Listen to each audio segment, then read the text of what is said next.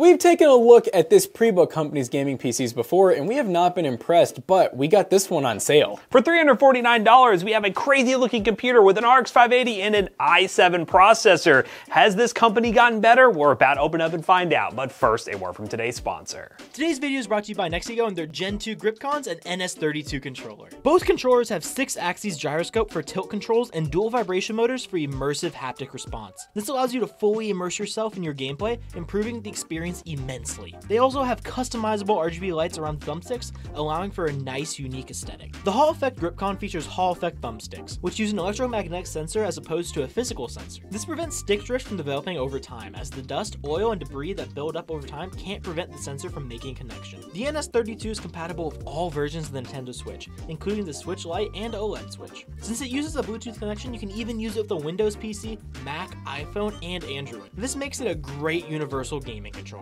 Another nice feature about both is the turbo mode, which allows you to hold down a button to trigger a fast series of button presses. This comes in handy during certain minigames or even fighting games. The best part is Nexigo is giving away these controllers and they're taking entries through the end of the year. Use secret code ToastyBros to get 5 extra entries through the link in the description down below. And if you can't wait, check out their website to buy them today.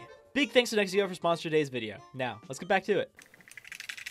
Man's got a knife! I got a knife. To open a box, of course. Only safety around here. So yeah, shout out to, well, I wouldn't say our favorite. We've had a lot of issues in the past. Alarco, another computer we bought from them on eBay. This is I'm just gonna read the title. i7, check mark. 16 gigs, check mark. 512 gig SSD, check mark. Win 10, check mark. Wi-Fi, check mark. RX 588 gig, gaming PC desktop computer. And this was $349, and it has something special about it that you'll see once you take it out. Yep, so this is a company that we've looked at a lot of their computers, and I think one thing we will say is every single one, I believe, has worked. It's worked. Yeah, yes. They've always worked, but they're definitely a out-of-country manufacturer to our knowledge, and the customer support we haven't really had to test, so we're just going to say that there isn't much of any. There we go. Probably the worst example of a company that goes crazy with the case, crazy with the RGB, and goes for very old hardware. So that's really the problem we have with it, but we're going to see if this i7 is better than what I think it's going to be, a second-gen i7, and if it is, with that 580 at $349, it might actually be a good buy. Now, the other thing that I'm already wondering, do they market this 580 as a 2048? Because I know it is going to be one. They most certainly do not. The title says 588 gig. I even put on Trello the full description. So it says, even in the description, you scroll down to the description, it even says i7 3.4 gigahertz. They don't even tell you the i7, which makes me think second gen. And it just says RX 588 gig. Oh my God, it's in this case? It's in this case. Well, I say this case. Is this a B-Gear? It is B-Gears. It's B-Gears, baby. Yeah, we've actually used this case. Oh God. Oh no, the table said whoa. All right, we're getting some sneak peeks here, guys. Yeah, this is a pretty interesting case. This is like a, oh my God, it still comes with that. Dude, this, we keep saying this. This is the same one that has been in their PCs for a long ass time. Is it there? It's there. I mean, it's been at least 5 years that they've been including that same thing. You're missing something very important here. Wait, is that Star Wars? I don't understand why, but it's kind of cool. Yeah, what fell in there, Jonah? Was there something? Something just fell in there. It sounded like a piece of paper. Is there something in there? But anywho, yeah, this is what kind of stood out. They had a Star Wars one, and then they had a Fortnite one, but the Fortnite one was like $100 more, and I'm like, we're not paying $100 more for a Fortnite graphic. We're going with Star Wars today. Oh, it's just like a plastic baggie. Thought we saw that. Wi-Fi and, remote. So our goal with this video wasn't just to buy the worst deal we could find, right? That's usually most of our PC videos. We could find some really bad deals, but let's be real, most of you know they're bad deals. We don't need to tell you that. So we're actually hoping that this is a decent deal, so why spend $100 more on Fortnite? I mean, gotta love Fortnite, especially when they don't update this graphic. I mean, this is from like Season 2, and they even recommend 1600 by 900 with an RX 580. That's not a good start. I like this right here. Please don't, okay, Jonah? Just don't even. Yeah, cool little case. Has some RGB fans that are not like true ARGB or anything. They're like proprietary. We got a Silicon Power 512 gig SSD, which is cool. I'm glad it's not like a random brand. This almost looks like, this is low profile RAM. That's a weird choice. Which is kind of funny. We'll know really soon what level of i7 it is, if it's DDR3 or DDR4. I'm assuming it's gonna be DDR3. DDR3. Okay. Man, this is, look how cute this RAM is. It's some so serious low profile stuff. Okay. We have a stock cooler that is cooling an i7, which isn't the most ideal. I mean, let's be real. We know it's somewhere between 2nd and 4th gen. So it's going to be just fine with the stock cooler, but we could definitely see some more performance out of an aftermarket one. The RAM is dual channel, so that's good. Is it advertised as 16? Yes, 16 gigs, and then that 512 gig SSD. Yep, okay. And then this right here, ladies and gentlemen, is a RX 580 8 gig 2048, which basically means it's a 578 gig. Yes, you got to advertise that. It's fine saying it's a 580, but you have to say it's a 580 2048 because it's not really a 580. And this is an example that we've seen a lot with pre-built companies. Power supply is in a PVIA 700 watt Spirit power. I got the Spirit. I don't think that those have any like ratings or certifications really, which we do like a PVIA, but I will say the power supplies, unless you get like the really nice gold series ones, they're not any good really. This will probably pull no more than 200 watts. Oh my god, it is. Oh, wow. So it is an ARGB. I literally just take back everything I said. They actually have, let's make sure. Yeah, wow, these fans are actually ARGB. That's pretty good. So I'll give the company some props for either using this case that came with the fans or adding the fans even, so that's pretty cool. Yeah, I guess we gotta turn it on and see what that ARGB looks like. I mean, cable management in this case is a little difficult to me. You really can only just shove your cables here and then run what you can not through bad, the back, but it's not bad. It's actually pretty good. I like, but I also don't like that it looks like they used a SATA cable to like wrap around the cables for cable management. Dude, that's crazy. That's kind of, smart, I guess, but McAllister, what would you say if someone pulled up at the LAN party with this? Execute Order 66. Oh, yep. He would Execute say Order 66. They look like a big Star Wars fan. Yeah, well, let's turn this thing on and see what it looks like. But $349. It looks like a high-end computer, and any average person would look at it and be like, whoa, that's crazy for $349. But we gotta see if it can game. Does it have an RGB button or a remote or anything? We have a remote. Okay. It may also be on a button, but I don't want to risk restarting it on like a first-time boot up. We're on the brink of RGB discovery. But yeah, we should probably just go ahead, install some games, figure out what that i7 is. My guess, it's a second gen i7. What's your guess? I'm gonna say third. Third gen? I'm going second gen. Second gen, third gen, second? All right, we're gonna see what we have, and we're gonna play some games on it. All right, guys, we are playing Apex Legends, and we are currently at pretty low settings. So 1080p, basically all low. We could lower like one or two more things, but it's playable right now. A little chunky. A little chunky. And for those who guessed at home, it's an i7 2600, second gen. Like this company, oh, that was pretty aggressive. This company only knows how to do old second gen parts and then new Pentiums. Yep. So that seems to be the trend right now. So maybe one day they'll get into the newer i7 territory. But right now they're sticking with this, and I mean it's at least playable in games like this. I think one day they're gonna have to get into new stuff. They will. This stuff's starting to get almost unusable. It's getting it's not there close. yet, but it's getting close. Yeah, Don't buddy. need them in here with all that crap. Yep. Oh, that's a teammate. Don't worry, teammate, I'll help you.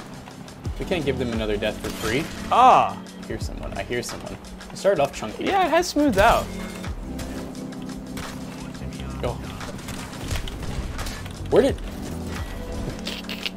half my shots. Yeah, buddy. Yay.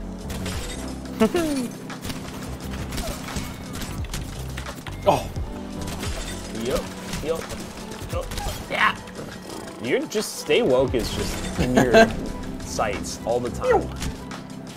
That. Oh, it's an assist. What? I'm probably not going to get to him in time. I think the game's just going to end right here. One more kill, And the game ends. and your teammates did it. Pew. Champion! Well, Apex, Apex is one of those AAA titles we always brag about how well it runs on most of anything, and it ran well on this. So let's see what Fortnite can do, especially with that second gen i7. It's gonna be scary. All right, guys, well, we're in Fortnite performance mode. I'm gonna lower this down to, I wish there was something between 60 and 120, but we'll do 120.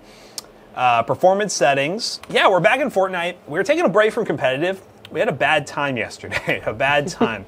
I'm gonna let that sit a little bit, go back home, get ranked even higher, and then make it even worse.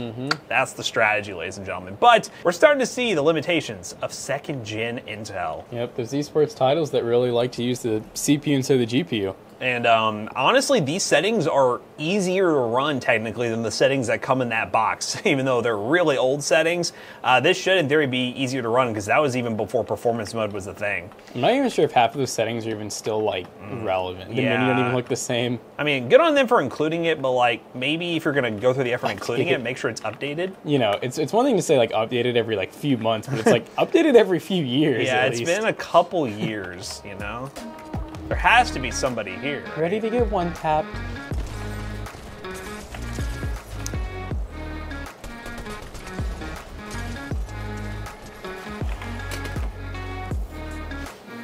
Guys, is it time to retire?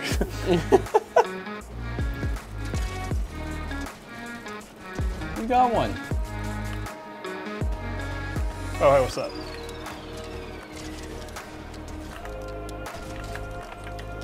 Nice. Nice. Driving along that old town road. Oh, that guy did not come to play. Ah! Ooh. Ah!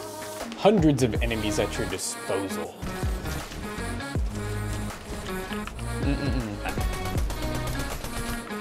Yeah. All right, well. Yeah! That's your guy. Dang, his shields just never broke. The shields never broke, but hey, another 19-minute Fortnite run, because you know what? I just can't get it We going. love Fortnite. I just can't get it going, but hey, decent run this time, and the PC's okay. I think the price is not as bad as other Alarco PCs that we've seen in the past where they were just absolutely unusable. It's okay, but it's still second gen, and for most people, that's just a deal breaker, but we're gonna run 3D Mark Time Spy and compare it to our other PCs, and then wrap this video up real quick. Alright guys, we just got done benchmarking this eBay Alarco Gaming PC, and you know, it performed pretty decent for the price. You gotta remember, it is a pre-built at the end of the day. That means you do get some customer support, and the fact that we didn't have to build it ourselves, we were just able to benchmark it, was pretty nice. No blue screens, no errors, no real major issues. It's a little loud, and it's in a really interesting case with some Star Wars going on, but hey, that's what we paid for. Yeah, and in terms of Fortnite performance, it was okay, but you start to see where that second gen i7 really holds you back in esports titles. And we've talked about this many times. It's very hard to deliver good price performance in the pre-built market at the sub $500 mark, because spending just $50 more building it yourself will yield so much more performance, but there's got to be profit margin somewhere. So we do understand having to cut corners, but in terms of the 3D Mark Time Spy score, which will show you guys how the CPU and GPU performs, we end up getting a score of 3,327, which for comparison purposes was a decent amount worse than a budget gaming laptop we reviewed recently with a 3050 and i5-11400H, which we paid only $100 more for, and that was a laptop with a keyboard and screen and using the used market deal hunting. So something to consider, that you will be getting less performance buying a pre-built at this price point versus building it yourself, but that's always the case. But we want to hear from you guys. Let us know in the comment section down below what you think of this PC, and would you pick one up if you're on a budget? Let us know. So as always, we hope you guys enjoyed today's video. If you did, check out our other two YouTube channels and also our twitch.tv/ToastyBros, and do not forget to like, comment, and subscribe. And we'll see you guys in the next one. Goodbye. This PC right here will be available at PCBros.tech with a new and improved 1-year warranty. PC Bros will cover it, even if something happens to it. We got you covered for a full year, and if you use code SANTA5 for the month of December, you can save 5% on your next purchase. Hurry up, guys. This video, I think, is going live the day after Christmas, so you better hurry up. See you guys later. Goodbye.